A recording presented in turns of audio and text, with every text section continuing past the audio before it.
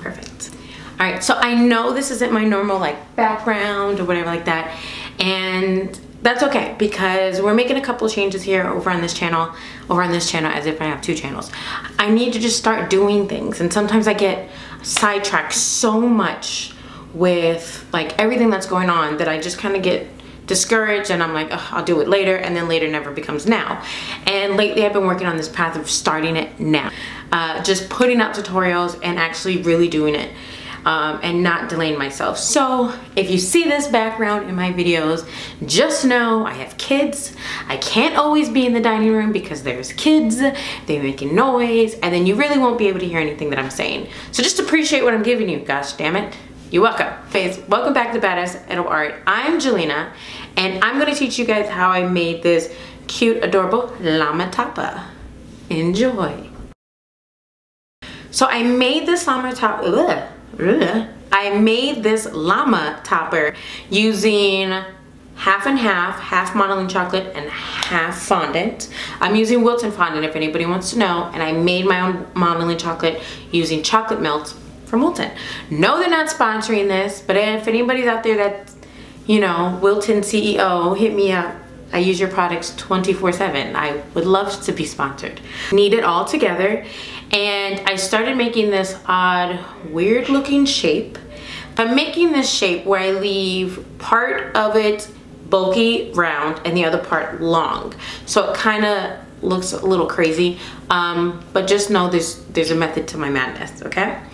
And you can see how I'm doing it. I kept everything to be one piece. If you want your pieces to be two pieces, that's totally up to you, but I wanted to keep it to one piece. So I smoothed the neck out really long, and then I bent part of the neck down, and this part will be the head of the topper, right? Hey girl. Pull that part down and do it nice and gently, because modeling chocolate, the more you touch it and fuss with it with your hands, the more you make it melt, because the warmth of your hands is making chocolate melt. Chocolate melt, not milk. Yeah, so I grabbed the dowel and I cut it down to the size that I needed, and I just gently twisted that up into the llama from the bottom to the top, and I made it go up to the neck part, and then I left that alone so that way the dowel can kind of dry inside of it.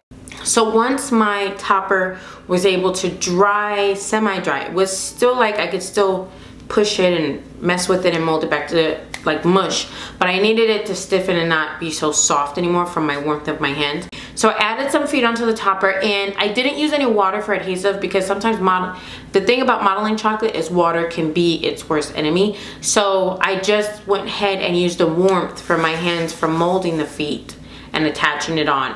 And then using a tool from Sugarworks. If you guys don't know, Innovative Sugarworks, they hooked me up with some great tools, and down below in the description you can get a coupon code for 10% off on their website for purchasing any of their tools. And you can also see that coupon code right here, but I'll link their website down below. It's More Cake 10% off. That's the tools I'm using. I'm using their Sugarworks Sugar Shapers. You guys might have seen me do a review on their product. You can go and check that out, the link below, or probably the eye at the top corner of wherever. Then once I get the feet smoothed out and attached on, I then take another one of their shapers, and it's like the pointy one, right? And I start from the bottom of the llama, and I start pushing lines down, and that's serving the hair. That all over the llama from the feet, not the very tip of the feet though, because I left those for the hooves. You know, the hooves, I think they're called hooves. And then so basically I did the legs, and then I did the bottom part of the llama, and then I did the back side of the llama, and then I went all the way up to the neck side of the llama, reached up to the ears, all the way towards the head of the llama, and I stopped right where like the eyes would sit and the mouth for the llama would sit, so none of that would have hair. So I did that, and it started to come together perfectly. I don't know why I stopped, but it started to come together perfectly, and I was actually really, really happy with this part. I made some eyes for my llama, and it was cute, okay? It was cute. The eyes was just like this upside down is it a sad face? No, it's a happy face. Like, it's a smiley face eye, right? And then I put some lashes on so she could be pretty and everything, because, you know, she's a llama, mind her business, she's cute. You know, because that's just, I made her after me. It's my own little llama, Jelena. So I did little eyes with little eyelashes, and I thought, she's looking adorable. And don't forget, I didn't mention, like, yeah, attach the ears at the same time you attach the feet, right? So attach the ears, and I just attached one ear. Because this is a two-dimensional llama, you don't see the second ear. So I was okay with that. So once I had that, I let her sit aside and dry. I wanted her to dry, like dry. So I let her sit overnight and dry on a piece of parchment paper. And then once she was nice and dry, the next day, I was able to stand her up in a piece of styrofoam. And my girl was a little bit naked, so we had to make her some clothes, okay? So I made like this cute little, like, you know, cloth to hang over her back for when people want to, like, hop on top and just ride her up the mountain. This is starting to sound a little weird. And then I made her like this pretty necklace, but really it was like her, you know, the, what do you call them? The straps that you hold on to the llama, like what you hold on to a horse, you know, to like let the horse keep going. So yeah, so I made some straps, but we gonna call it a necklace. And all of this is like made out of fondant. So I wanted it to be super colorful and party looking, because a llama at a party is a party, you know what I mean? I just used a flower cutter to cut out all of these flowers. You can use a flower cutter, you can make little balls, you know what I mean? They don't have to be necessarily what I made, but make your decorations speak to your llama. I was super excited for this after I like stepped away from her and looked at her.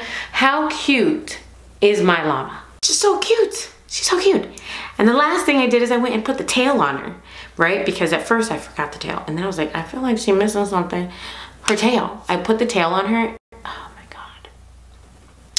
Can we say adorable? She just like bloomed and came to life, and she's perfect. She's my little Jelena llama, and I'm so proud. Mama proud. Anyways, I know I didn't mention everything got attached, like all the decorations got attached just using water. No biggie, it was super simple. I didn't have to like add anything extra.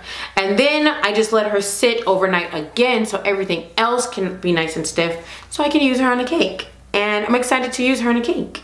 I haven't decided which cake I'm gonna make, but I'm pretty sure pretty soon I'll make a cake with the llama on it, and she's gonna be cute. So anyways, thank you so much for coming to my channel. Make sure you check out my website for my tour dates and all my other online tutorials that I sell. And again, look out for the new changes happening. I need to hold myself accountable to making sure I actually do these tutorials. And my vlogs. Oh my God. I got a vlog coming, child. I got vlogs coming. So many vlogs coming. If you don't notice the piece of jewelry on my hand, yeah, there's a vlog for that too. Anyways, I'll see you guys on the next one. Thanks again. Bye.